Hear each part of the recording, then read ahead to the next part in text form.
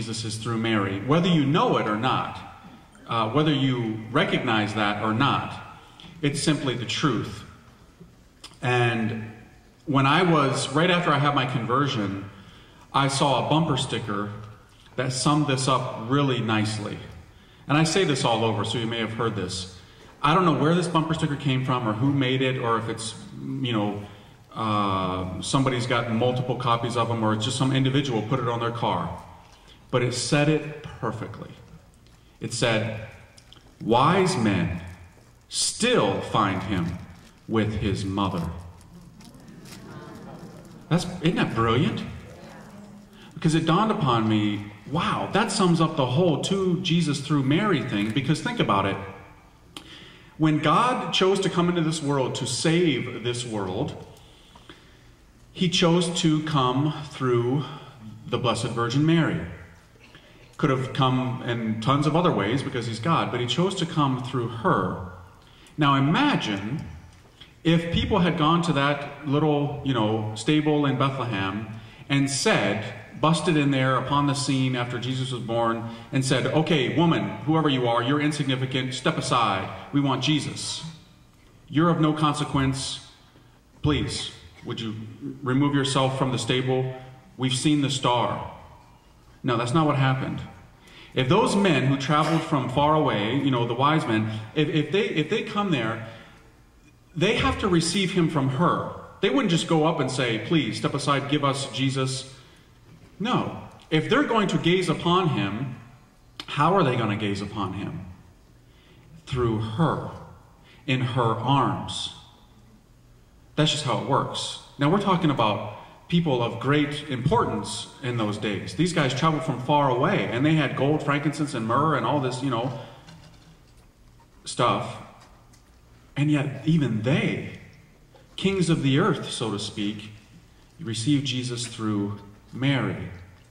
It's a key principle, a huge key principle, because just picking up with a little bit of the story from last night of my conversion, when I was becoming Catholic, before I was Catholic, I knew that I had to join the Catholic Church because it made so much sense to me that there was only one church that God founded. Now this may, if you're not Catholic, you may get ticked off for like the next 10 minutes. And I'm cool with that. That's what I do. See, when I was becoming Catholic, as I said last night, one of the most disappointing things for me were the Catholics that I met. They were dead. They didn't understand the faith. They didn't know what the church taught. They were actually, in most conversations, living in sin, whether it was practicing contraception in their marriage, or they were in favor of, abortion on some level, maybe not a radical level, but they would say things like, well, if a woman gets raped, okay, in that instance, she should be able to. And I'm like, what are you talking about? What are you talking about? And I heard these things coming from Catholics, people who went to daily mass. I heard this stuff coming from people who were on the parish council, people who were in the choir, people who were extraordinary ministers of Holy Communion. And I would hear that, and I would see tons of other things, like on the license plate or on the bumpers of their cars in the parking lot at the church. I would see rainbows. Now, we're not talking about the covenant to Noah, okay? Promoting basically homosexuality. And I'm like, no, wait a minute. But this is a guy that's in the choir. This is a person who's on the parish council. This is a person teaching RCIA or CCD or in the parochial school. And I'm like, I don't get it. Lord, I know that you founded Catholicism because you're not a God that's up there rolling dice.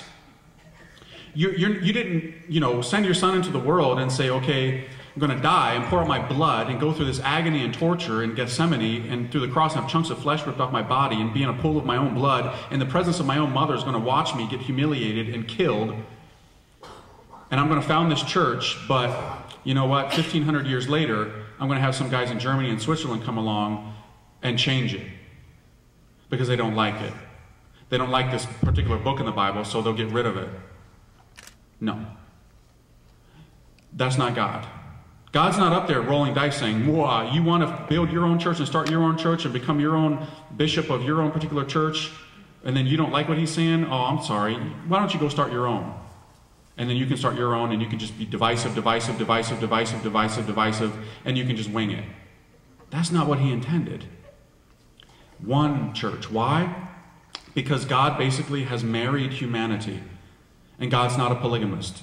There's only one bridegroom and one bride. Jesus is the bridegroom. The one holy Catholic and Apostolic Church is the bride. There is no other. And I know that that can sound so arrogant to people and bold, but it's so true. So very true. And what I didn't understand when I was not even Catholic yet, but wanted to become Catholic, I felt like the Lord duped me. I was like, what did you do to me? You revealed the truth to me, found in its fullness in the Catholic Church, but I'm seeing people wounded in this church big time. These people, I got issues and baggage, no doubt. But I didn't grow up with the truth. These are people who were born into Catholicism and they seem to hate it. See, I remembered my youth of me, smacking my mother, and as I said before, holding a gun to my mother. And that was bad, obviously. But what I saw now was the spiritual analogy of all of these children of Mother Church, basically saying to Mother Church, don't tell me what to do, you stay out of the bedroom. And basically going to their mother and saying, get out of my face, I hate your guts. Remember, just like I had done. But only they were doing it to their spiritual mother, the church. How dare you tell me what to do with my body? Acting like a little teenager, throwing a temper tantrum in matters of morality and so forth, just like I had done, literally, I saw people doing in the church spiritually. And it freaked me out. I was like, Lord, I know that this is the church that you founded. I mean, it's got the sacraments, and you yourself said in the scriptures, unless you eat my flesh and drink my blood, you don't have life. You can't get any clearer than that. You can't get any clearer than Jesus saying to Peter, he who hears you hears me. Hello? So why would I go following some other dude who's got his interpretation of the scriptures? He doesn't know what the heck he's talking about. He's winging it. I don't want somebody winging Christianity. I want somebody who speaks on behalf of Jesus Christ because Jesus Christ told him to. You are Peter and rock, and on this rock I build my church. The gates of hell will not prevail against it, and he who hears you hears me. Can't get any clearer than that. And the sacraments are there. He who sins you forgive are forgiven. He who sins you hold are held. I mean, it's there. It's so clear. Catholicism is so there. And yet I was confused. Because I knew I didn't have to look outside of Catholicism for the truth. Catholicism got it all. But I saw the wounds of a lot of the members. Me, myself, obviously, too. But I saw, oh my gosh, everywhere. And you know what I did? I had to like go into hibernation, I guess you could say. And I begged Our Lady, Mary, please protect me. Because most of these people that I'm meeting that call themselves Catholic scare me. They don't know their faith. And actually, I'm scared to even be around a lot of them. Because a lot of them are well educated in the worldly sense. And they would come up with arguments. Because I was zealous. I would be the kind of kid as a convert that would wait outside of a church and I'd be handing out flyers, against contraception and against all this kind of stuff. And people would look at me like, what are you doing? I was like, what are you doing? This is the truth. Why are you not? I mean, I couldn't believe what I was observing. And so I asked Our Lady, please protect me, because these people are giving me arguments that sound good, but it doesn't settle right in my soul. Something's not right here. This is not the Jesus that I've come to know. And I'm not so sure that me and a lot of these people are talking about the same Jesus at this point. And I begged her to cloak me with her mantle. Because in the early 90s, I had my conversion in 92, there was a lot of books out there, as there are today. Like if you go to Borders or Barnes & Noble, the Christian section is right next to the New Age section and the tarot cards and the whatevers. And a lot of times they get mixed up, and you pull out books, and you'll see books in the Christian section that say things like, the Lost Gospels. See, because I was curious, I was inquisitive, I wanted to learn as much as I could about Christianity. So I'd go to bookstores and I'd see a book that said the Lost Gospels. Interesting, fascinating, right? Da Vinci Code type stuff, So you pull it out and you're like, what's this? What? The early church withheld this secret information from us? Those stupid men? And then you start to hate the church. You start to question the church and her authority, and especially men. You start to see it as a male-dominated hierarchical church that oppresses women and makes everybody a victim and just beats everybody up. Hates sex, hates everything. And I started reading this stuff and I was like, man, I could get duped by reading this stuff because it sounds good, but there's something not right. It's not resonating with me in my soul. And so I begged Our Lady, cloak me, please cloak me and cover me. And I read, I was in those days, like many people were, a huge, huge guy who wanted to be fascinated by the mystical type things. Any apparition, any locution, anything, I would chase it. Now, not all of them are true. Satan can mock and ridicule and make fun of and so forth. Well, I would pick up books and guess what? I would read and I would be able to tell because I asked her to cloak me. Mary, cloak me so I don't get deceived. I'd be reading and some person said they were receiving an apparition, and what would they be talking about? Reincarnation, right? Or they had an apparition of Joseph, and Joseph kind of had an attitude and was yelling at him, and all. I'm like, what? Like, this is whack. I mean, this is so crazy. I can't believe that people actually are suckered into believing this. This is insane. They're saying that the Blessed Virgin Mary and this is coming to earth and talking about reincarnation. You got to be kidding me. And yet, these books were all over the place. And I saw there was a lot of books in those days about angels. Angel this, angel that. And I'd see some of these books, and I'd see the cover with a beautiful angel, like an erotic angel. And I'd be like, that ain't an angel from paradise. That's some dude's fantasy. He's put wings on some beautiful woman. And he's having some fantasy, and he's writing this book as though he's receiving locutions. And I was like, Mary, protect me. Please protect me. And I met people with PhDs and educated from prestigious American universities, and they would offer all of their criticisms to my basically telling them what the church taught on tons of different issues. And they're smart. And I wasn't. All I knew was I love Jesus Christ. This is what the church documents say. That's what it says. I believe it. But so many people didn't want to submit to that kind of stuff because they'd been educated. They didn't need that. And I ran. I went into like hibernation to the point of just praying a lot every day and asking Our Lady, I want to know the real Jesus. I want to know the Jesus that you know, because nobody knows Jesus better than you do. And sadly, tragically, I hate to say this, I thought that a lot of times I could even trust the sisters. These ones we could, obviously. But some of the things that the sisters were telling me, these were brides of Jesus, I thought. But many of them and what they were saying, oh my gosh, it was worse than what the lay people were saying. They were waiting for the day because it was an injustice that women couldn't be priests. We had rights, and we will overcome this, and we will join the We Are the Church, or the Voice of the Faithful, until we see this oppression done away with and these men oppressing us. I was like, what? I was like, I don't understand this, because do you not know that the greatest creature that ever lived was a woman? Mary? Greatest creature that ever lived was not a man. Jesus is the God-man. Okay? He has a divine person. Mary is a human person, a creature, not God. The most exalted creature that ever lived. And yet, she was not a priest. She wasn't fighting for it. She didn't want it. It wasn't what was offered to her. It wasn't her gift. It doesn't mean that men are better than women, because the facts are, everybody knows we're not. Everybody who has a brain knows that women are better than men. That's not the point. The point is there are roles and functions that Christ gave to his church, and we have to surrender to that. We can't change it. So I said to some of them, I said, look, your logic there, claiming that you got a right to the priesthood, this is basically how it works. Let me just throw this back at you. How about I start hating all women and walk around saying injustice has been committed to me as a man because I don't have a womb and can't have babies. Therefore, I hate women. And I've got rights. And it's an injustice to me that I've been born this way and I can't bear a child. If I start acting like that, I've lost my mind. Yeah. Why? Because this is a gift. You surrender to the gift as it's given. But see, today we fight the gift. People are fighting their biology. They want to get a sex change. They want to get transgender, cultigender, multigender, whatever gender, everything. Fighting against the gift.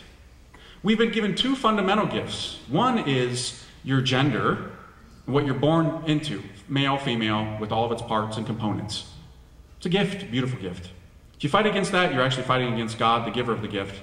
Secondly, you've been given the gift of divine revelation. Okay? And if you fight against that, it's not some male-dominated church hierarchy with the, that you're fighting against. It's God that you're fighting against. But see, a lot of the modern people wouldn't think that. They would say, oh, you don't know what you're talking about. I know exactly what I'm talking about. Because there's that ancient battle between the woman and the dragon. The woman being at the center of history, the bookends of history, and Satan hating her. And knowing that if you want to get to the man, the head of the human family and of each particular individual family. See, most modern people wouldn't even like that I just said that, but it's true. If you want to get to him, the best way to do it is through her. What you want to do, what Satan wants to do, fallen angel, extremely intelligent, wants to get Adam, but what's he do? Put Eve right in the middle. Put the sword first through her, and then to him. It's how it works. Because if women fall, we all fall. Because you, women, are the heart of the mystery of creation and Christianity. And Satan knows this. You're at the heart of it. Woman is the heart of the home? You betcha. Absolutely. When I was asking Our Lady to cloak me, to cover me, to protect me, and I went into that kind of hiding, she did. She gave me an ability to just read the good stuff by like St. Maximilian Kolbe, St. Louis de Montfort, and all these phenomenal saints protecting me. Went into the devotions. And so I could almost sniff out. That doesn't sound right. Doesn't have a good feel to it. Where's the tabernacle in this church? Where are the pews? Where are the images? Wonder what Father is thinking. Wonder where Father went to seminary. Wonder what these sisters are doing. One's a Reiki master. One's a practitioner of all kind of funky, chi this, chi that. What's up? Something happened. And I found myself in this mystery of becoming Catholic and fearing that if I become Catholic, people are going to hate me. Because the only people that I really met at where I was that were really living the Catholic faith were those Filipino women. Zealous, beyond zealous. And it was tough for me. I didn't have anybody my age, nobody, to talk to about this. Not one single person. All my friends from the past abandoned me.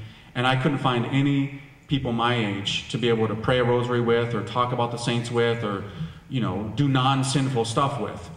Nobody. I was on my own, and that was extremely tough. And so I entered into the RCIA program, right? Because remember my baptism was valid. I baptized the Father, Son, and Holy Spirit in an Episcopal church when I was 10. So I was going to become Catholic through that process. I had to drop out of the program. Because people in the program were pushing their own agenda. They were talking about women priests, and they were talking about homosexuality's fine, it's not unnatural, whatever, we've all got to find our orientation in life, this, that, and the other, do whatever you want to do. And I kept saying to myself, you guys don't understand the gift that Catholicism is. Why are you fighting this? I had to drop out of the program. And I said to some of them, I said, look, do you agree with me that 1 + 1 = 2? Can we acknowledge that? And they would say, well, yes. And I'd said, well, then why can we acknowledge that? I said, did you create mathematics? Did you come up with this? No. Right. So it was around before you were, and it's going to be here after you're gone, correct? Yes. Well, it's the same thing with divine revelation. It's not dependent upon some group that's going to change the truth. Abortion is always going to be wrong. Contraception is always going to be wrong. Homosexuality acts are always going to be unnatural. That's just the facts. I can't change that. And neither can you. It's more real than mathematics, which you just acknowledged that you didn't create and you can't tweak, nuance, dork around with. It's outside of you and me. It's objective. 1 + 1 = 2, always. For 3,000 years ago, now, and for 3,000 years down the road. That's just how it works. It's the same thing with moral truth that the Catholic Church is the protector of. Because I actually met people that said, and this broke my heart, they said, oh, you know that Polish Pope, I can't wait till that guy just dies, and so we can get another one who will come in and update with the times and get us back to what we really need and want, and to get away from this antiquated, outdated church, so that more people would feel welcome to come to church if we just start saying, contraception's okay, it's okay to act this way and to do this, it's fine. In the past, we're so sorry that you were told that this was wrong. I heard people say that. See, for me, that's when I came this close to taking the gloves off and just punching some people. Okay, I'm a man. And if you attack my bride, the church, you better watch out. Because I'm a man. And any man who doesn't defend his bride when she's being attacked is not a man. And I sadly saw a lot of men, and I don't enjoy saying this, who didn't do that. Who wore one of these sometimes, but didn't do that. Wolves were devouring their sheep, or more intimately, their bride. But they didn't call them out. They didn't point out the wolves.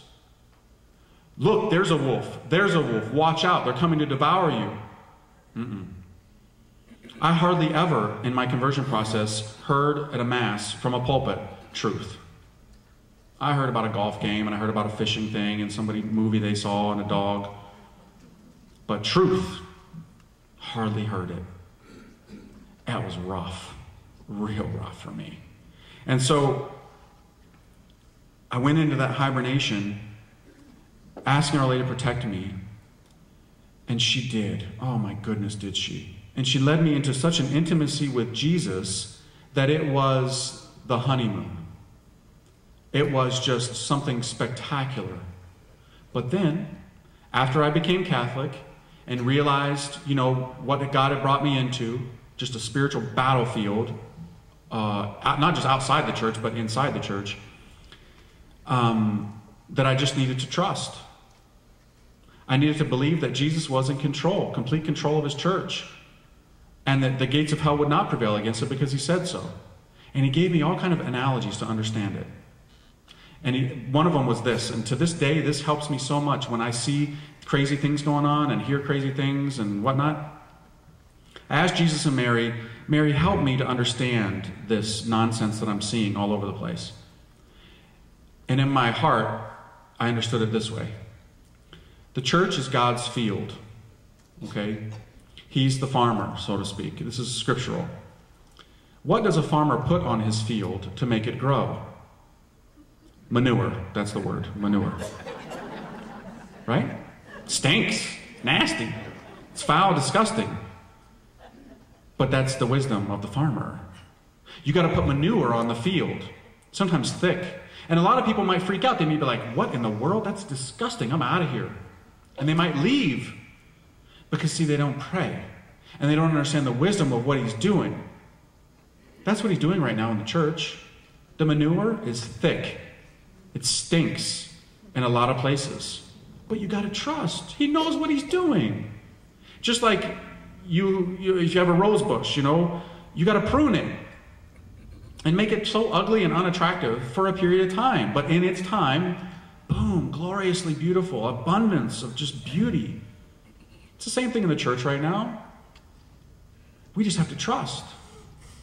That's why basically one of the key messages of our times is what? Jesus, I trust in you. Despite what I see and perceive and the things I hear in the media and sinful things, criminal things done by clergy and this, that, and the other, I trust you. I'm not jumping ship because this is your church. You're in control of it. And even if, and I actually said this to some of the sisters that said to me that they wanted a new pope who would change things. You know what I said to them? Because they were saying, we want a liberal pope. We want someone who will come in and change all this stuff. I prayed the same prayer with them.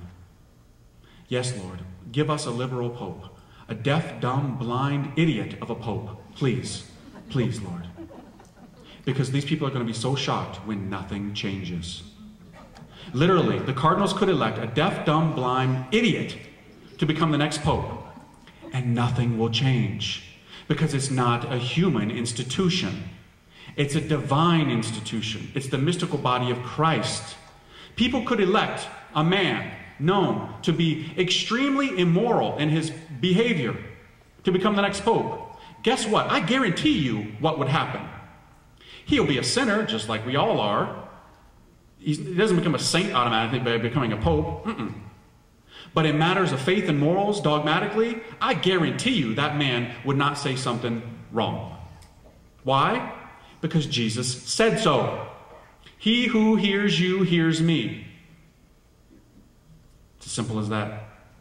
Why? Because God loves you. He doesn't want you guessing about Christianity. He doesn't want you making it up. Because you got a lot of people, right, talking about the Bible. Bible only. You know, just in the scriptures. It's got to be in the book. Really? Well, where's abortion in the Bible? It's not in there. So what would Jesus do? He'd do what Peter told you. He who hears you hears me. Tons of issues that are not in the Bible. So what do you say, Pastor John? What do you say, Pastor Bill? You contradict this guy? What? You go with what Jesus said. See, Mary brought me into that understanding. My relationship with Mary brought me to live within the heart of the church. Because if you don't, the wolves are going to get you and they're going to rip you apart. They're going to devour you and your family. They're out there so fierce right now, panting, and like St. Peter says in the New Testament, the devil is like a roaring lion going around looking to devour souls. But so many people, they don't understand this. But if you get into a relationship with the Blessed Virgin Mary, you will be driven into the heart of the church so that you begin to change your life. You begin to go to the sacraments.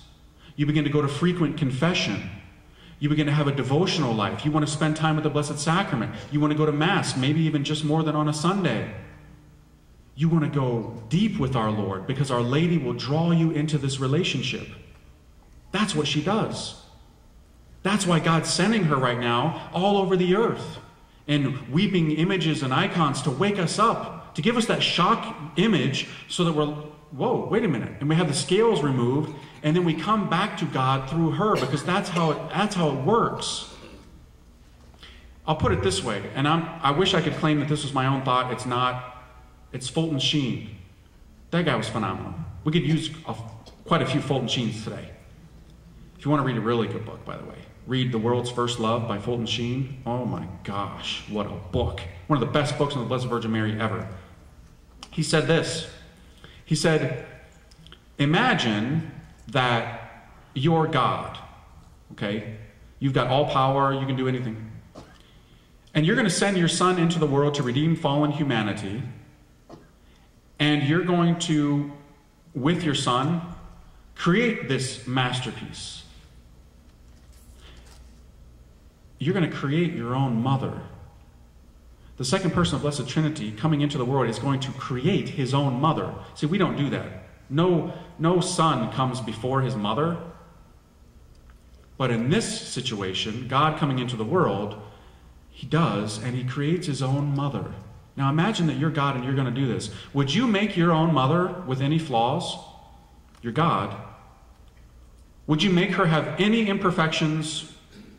I wouldn't. If I were God, my mom would be the most lovely, most tender, most delicate, most feminine, most beautiful, most of everything. And all people would call her blessed, and all angels would serve her.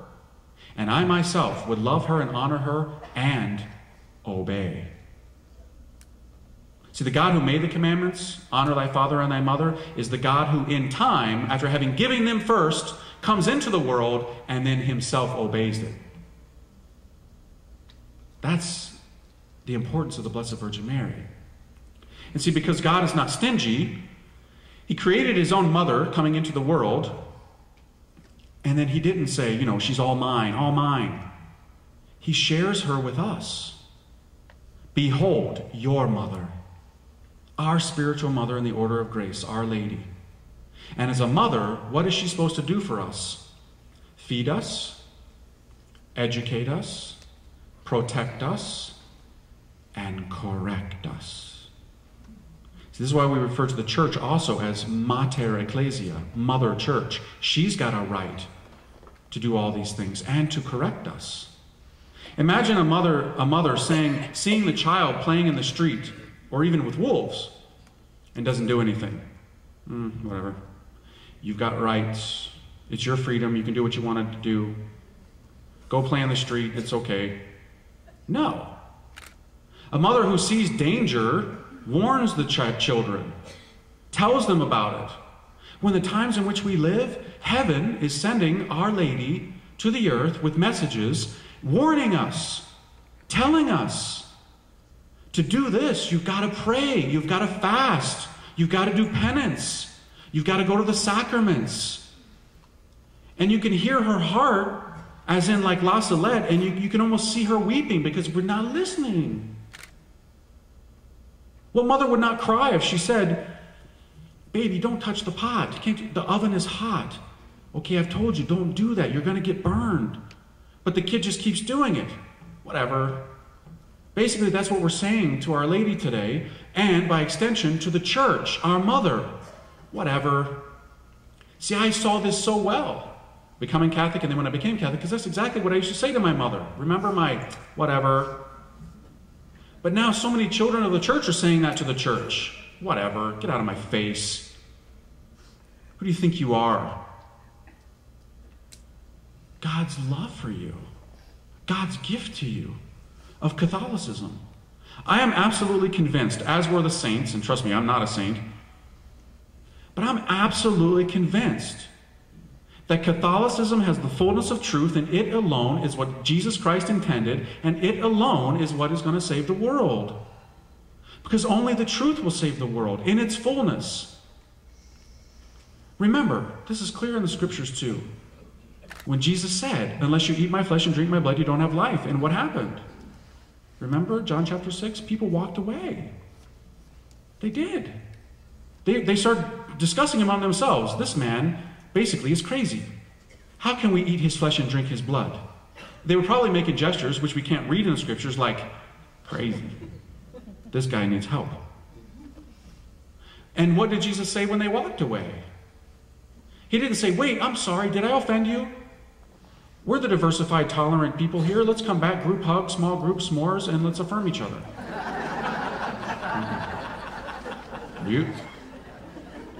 He let them walk away. Because he doesn't love them, Jesus is mean and nasty. No, because he does love them. Truth can't change. Truth will remain a steadfast anchor to the soul, even though we go away from it for a time. Every soul will struggle with the truth. It's just like fishing. You never catch a fish with a dull hook. And anybody who fishes knows as soon as you feel that bite, you set it, the fish will exhaust itself. It'll go under the boat. It'll go way out. But see, God's the divine fisherman. He's got lots of slack. You can run. You can exhaust yourself. But you can't get away from it. Truth is magnetic to the soul. We don't have a choice but to be drawn to it. We may fight and resist. We're sinners. Just like, Pontius Pilate or Herod, some way drawn to it. And yet, stuck in sin and living a life that is not, they got to die to themselves. Well, so much of that is happening today amongst so many Catholics that they're so fighting and so resisting. But I want to say this, because I think you need to hear it. You know all those prayers that you've been praying for? Priests, many people. Lord, send us priests. Please send us priests. Marian priests, Eucharistic priests, men who love the church. God is answering those prayers. It's just a matter of time. See, the manure, I believe, is being reduced now. And that new springtime that John Paul II talked about, now Pope Benedict is talking about? It's coming. How it's going to happen, when it's going to happen, I have no idea. But it's going to happen. The bush has been pruned. And now we're going to start to see some amazing fruit. Some amazing fruit. You won't read about this in the newspapers. You won't see this on CNN. You won't hear about it. They'll keep up all the stuff that they do against the church. So will Hollywood and so forth. But it'll be happening secretly, in quiet. God is doing amazing things in our time. And he's doing it primarily because he himself has sent the Blessed Virgin Mary, yet again, to convert souls and to bring souls back to him. It's so easy to see this. I meet people all over the place that talk about this, but they get ridiculed because they had a huge conversion through an apparition, many of which is Medjugorje, and you talk to them. But sometimes they can't be loud about it, or they'll get in trouble. But it's everywhere, all over the place. I talk to a lot of guys, I'm the vocation director for our community, and I ask them, what brought about your discernment to become a priest or a religious? And they'll say, usually, one of three things, more or less. It was a Marian apparition, a Eucharistic miracle, or reading a book about Eucharistic miracles, or something like that, or it was JP2 or Pope Benedict. Something to that effect. And most of the guys, not all, but most of the guys in the seminaries today were not model Catholics growing up. They either left the church, went to college, which, basically educates people to become dumb. Really. Poisons them. Or they dabbled in other religions, or this, that, and the other. They saw college as the way to their freedom to get away from mom and dad. Now they don't have to go to church. They can do whatever they want to do. But then they got rocked by God, divine 2x4, and they answered the call. I don't have percentages or anything like that, but I would say that's probably about 80-85% of the men in the seminaries today. No joke. They may not be like I was, long hair freak, but they dabbled around. They weren't always faithful, but now God's got them back. Same thing with the sisters. You look at the sisters communities who are flourishing. Why are they flourishing? Because they love Our Lady. They pattern their femininity off of Our Lady. They want to be brides and princesses, and so they wear the beautiful habit. It's so easy to see. It's such a no-brainer how to get vocations. That's why in our community right now we have 26 seminarians. I don't have to put up billboards alongside of a highway. I don't have to go out and come up with little committee meetings to figure out how to do this. Just live a holy life. Live a holy life and be faithful sons and daughters of the church. Show your public devotion to the Blessed Virgin Mary through praying the rosary together in common, through wearing a scapular, through having miraculous medals, through just being comfortable talking about Our Lady. Love the Eucharist. Spend time with the Blessed Sacrament. Love and support the Holy Father. Vocation work, to me, is a total no-brainer. Really. In my role as a vocation director right now, I basically hardly have a budget at all to do vocation work. I don't put ads in anything. Nothing. I just go out and say to guys, we're looking for good men who are willing to lay down their lives as soldiers on the battlefield, knights of Our Lady, willing to defend what's good, true, and beautiful. You want to come to boot camp? You want to become a man? Is God calling you to this? There's a beauty that's being attacked, souls. Are you going to step up to the challenge, brother? And are you going to fight off that dragon? Men love to hear it in that kind of way. When they come to my house, I pull out this huge sword from my wall, and I talk to them about movies like Braveheart, We Were Soldiers, all those kind of movies, manly movies, butt-kicking movies. So they can understand, you're not just being called to do some secretarial job. Brother, you're entering into battle.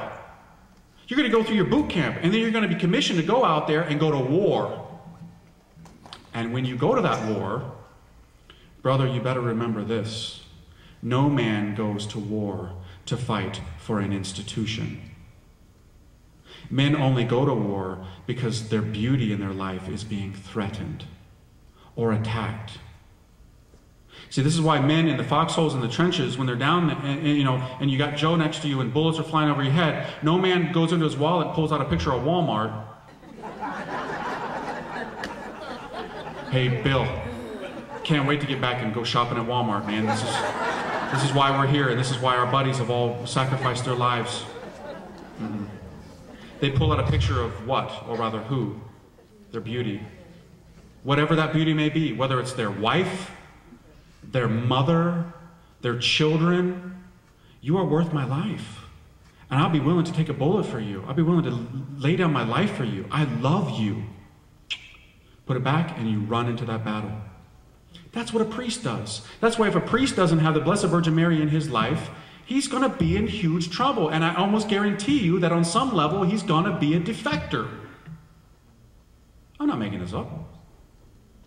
In the 60s and 70s, you know this better than I do, looking at some of your ages. Right? I'm not putting, just saying. You deny this? You have to be a fool to deny. You're old, most of you are older than I am. I didn't grow up in the 60s, 70s times. I was born in 72. I didn't grow up in the decadent decade of 65 to 75. When literally in this country alone, thousands upon thousands of men left the priesthood. This is a fact. I'm not making this up. I didn't grow up in that time when so many sisters ripped off the veil, left, became New Age gurus, Reiki practitioners, and basically, for many instances, the Catholic education system got destroyed. Healthcare system, Catholic healthcare system got destroyed. Many of you lived through that. How did that all come about? One of the key factors is the key piece was taken out of the game. Just like the game of chess, everybody knows the game of chess is about the king. Anybody who doesn't say that is a fool. But who has the most mobility on the board? The queen. And everybody knows if you want to defeat the opponent, you got to get the queen. So, what happened in the 60s and 70s? Marian devotion, gone. You get those statues out of the seminary. We don't pray rosaries in the seminary anymore. We don't pray rosaries in the convent anymore. We don't even want to look like her. Get that veil off of me. I am woman, hear me roar. Right? Sure. And when the model, the prototype and the blueprint of what it means to be a Christian and what it means to pattern your life off of in response to God's love and invitation, the fiat, when the fiat is taken away, you got to replace that with something.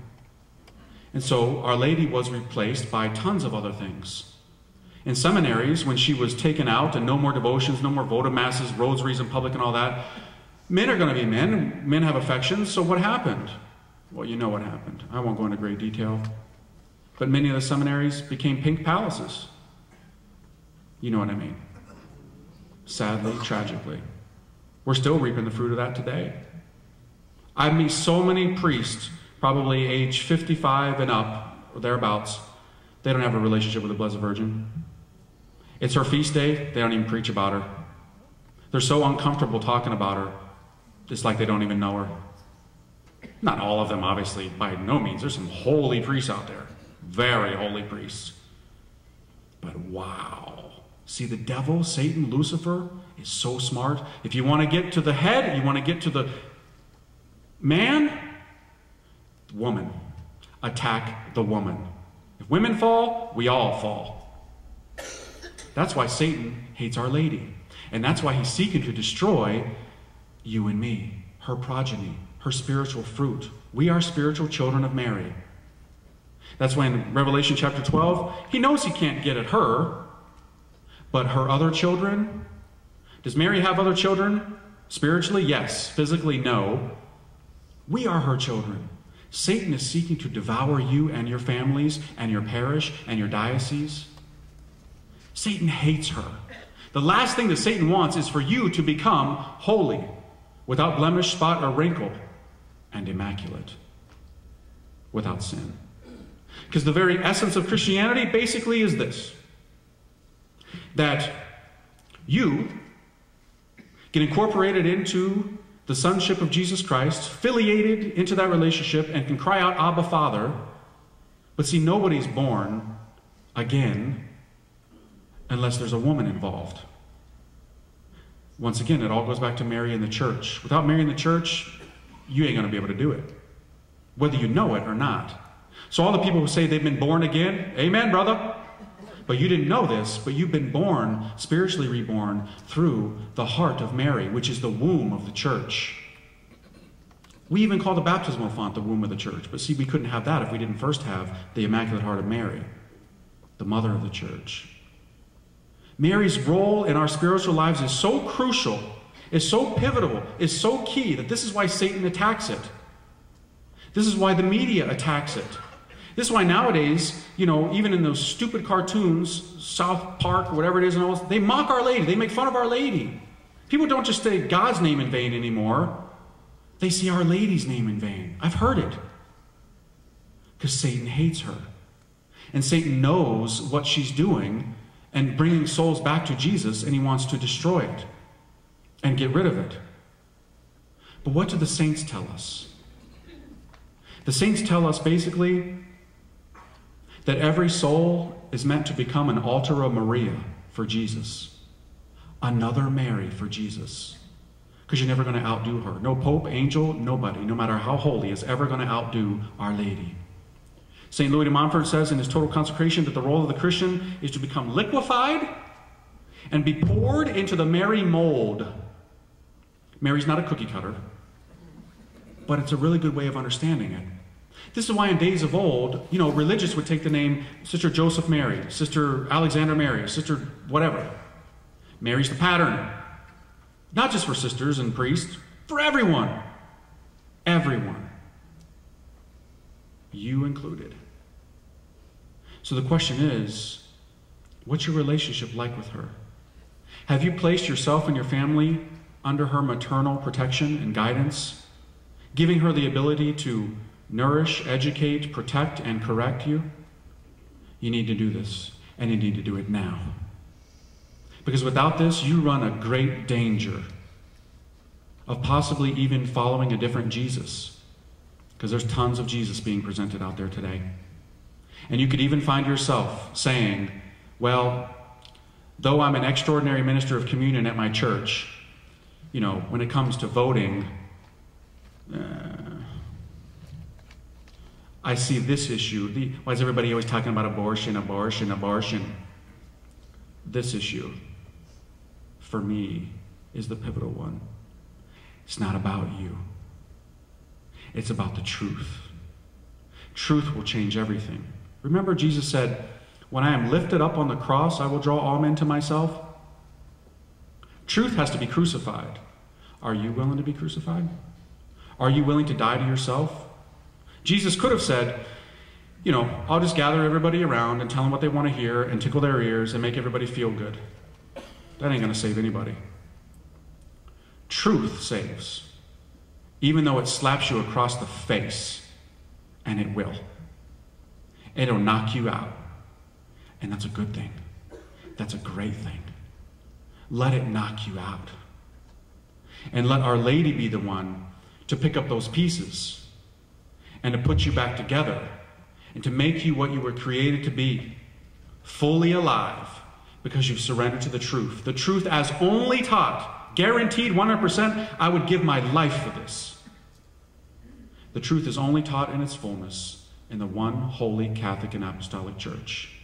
All the other ones are the inventions of men. Sounds arrogant, I know, and you've never even heard that from a Catholic priest. But I have to say it. Not putting anybody down, but it makes me so upset when all these Catholics are leaving Catholicism and joining all these other churches. Why? Because the music's better? Because the preaching is more dynamic? What's up? I'll tell you why. It's because you don't have to change your life. You don't have to change your habits. Things that the Catholic Church calls out wolves. That's a sin, and it will not lead to your happiness. And as your mother, I'm telling you this because I love you. Baby, you can play in the playground. Here, play. This is your freedom. But if you play outside, the wolves are going to get you. The only way that you're going to know this and be able to persevere through this in these times is if you have a relationship with the Blessed Virgin Mary. If you don't, I almost guarantee you're going to get some funky thinking going on. You're going to get some strange ideas going on. and you will begin to fall. How do I say this with conviction? Because I know. I've been a priest for 7 years. As I said, I'm no saint. I make mistakes. I do stupid things. I say and do stupid things, and I go to confession a lot. And when I'm not where I should be with praying my rosary, talking to Our Lady, spending time with her, you bet.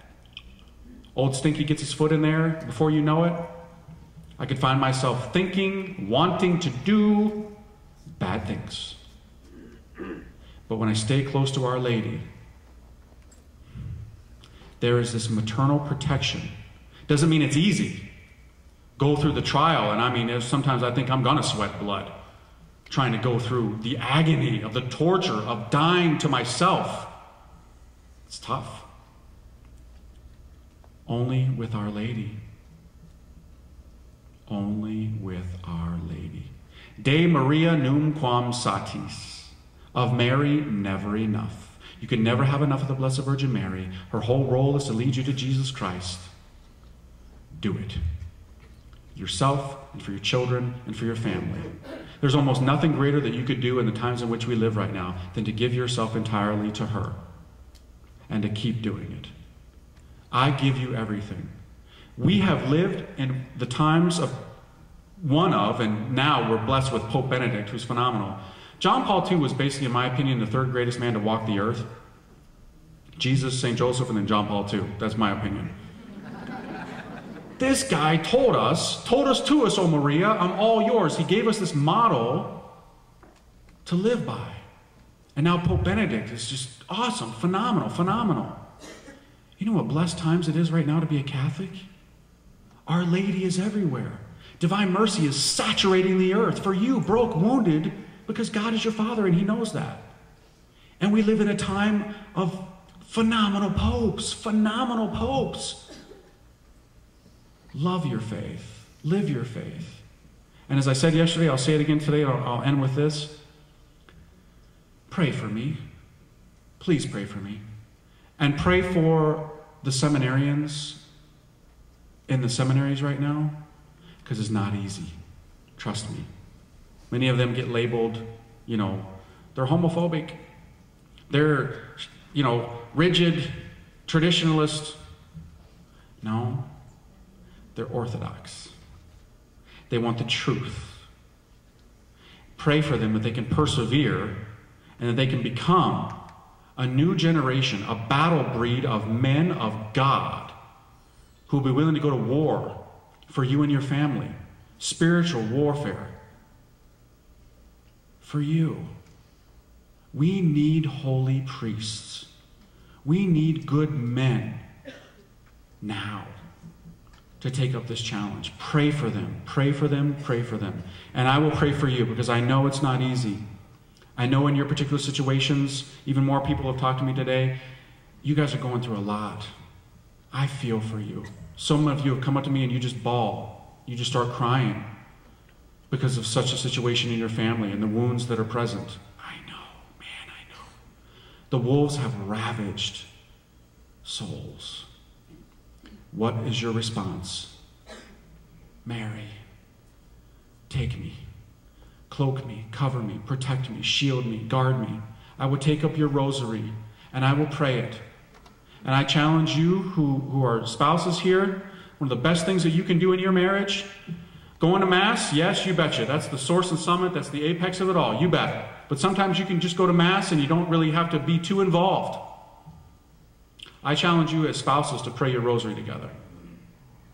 I guarantee you that if you got some issues going on, if you have the humility to pray a rosary with your spouse, by the end of that rosary, you're probably going to turn to your spouse and say, honey, I'm sorry.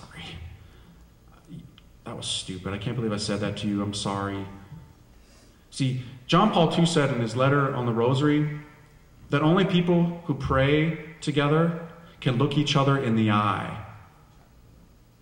Because if you don't pray with someone else, even your spouse, the question is, do you really know them? See, when you pray, you're basically becoming spiritually naked in front of others and saying, you know what? I'm not God. I don't have it all together.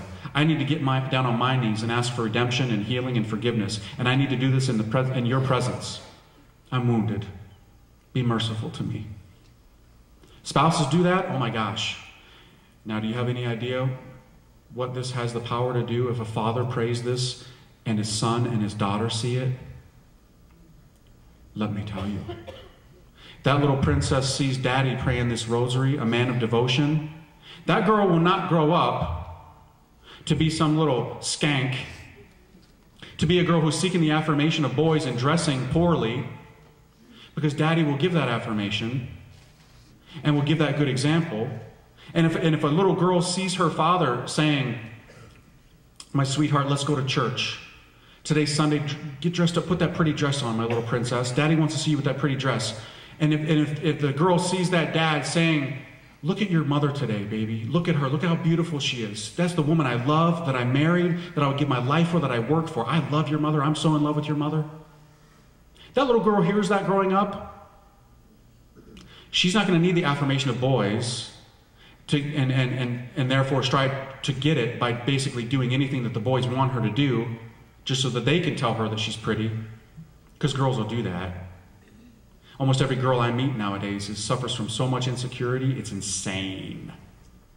Almost every single woman I meet is so insecure because they had a horrible relationship or they weren't affirmed and told they were beautiful and lovely and a little princess by their dad. This is just the facts. Imagine if a little boy sees his dad, that same dad who can go out and go violent on a tree with an axe and can go out and dig holes and drive trucks. If that little boy can see his dad do all that huge, manly, powerful stuff and then take those same arms and go up to his mother and caress her and tell her in the presence of his son, I love your mother. Son, when you grow up, you should try to find a woman just like your mom, because this is a beautiful woman. I love this woman. You watch what that boy does. And if he sees his dad praying one of these with his mother or by himself, the example that is given, phenomenal example. Sad thing is today, guys think, I don't need that. That's a crutch.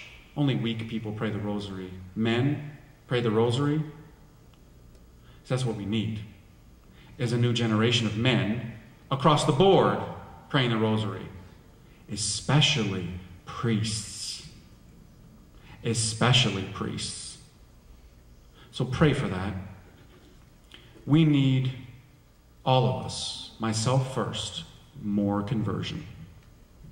It's not a one-time event. My big conversion happened in 1992. But see, after about 5 years, the honeymoon was over. And all the sweetness and sugar of the relationship was taken away. Because that's how a marriage works. You're not going to be on a honeymoon forever. And then you have to get on with the reality of the marriage and the tough things and the doing the will of the other. You know this, you who are married. This applies even to our relationship with God. We're not always going to feel good. We're not always going to feel great going to Mass. Trust me, I'm a priest. There are many times when I'm like, oh man, I got to say Mass. I hate to say that. I'm no Padre Pio. It's a special gift. It's tough. Sometimes I don't pray my rosary and I'm 10 p.m. I'm like, oh man, come on. That's the crucible. Am I going to do it? Am I going to persevere? Or am I at least going to make an attempt? So many opportunities you're going to be able to do this every day. And Our Lady will give you the strength and encouragement to be able to do it. It's not easy, I know. I know it's not easy. But remember what I said yesterday. You're here to become a child of God. And you're not going to be reborn unless you're born through her. She will bring it about.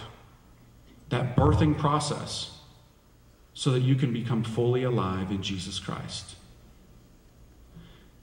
So remember that in your families and for the people that you're praying for. Our Lady needs you. And she's asking you to pray, to do penance, to fast, and to be faithful. That's all she's asking. And when we make mistakes, don't panic. Go to confession. God's put an endless ocean of mercy there for us because he knows we're stupid. It doesn't surprise him or shock him. He knows he's Father God. So turn to him with all your heart and turn to Our Lady. And if you want to stand, I'll give you a priestly blessing.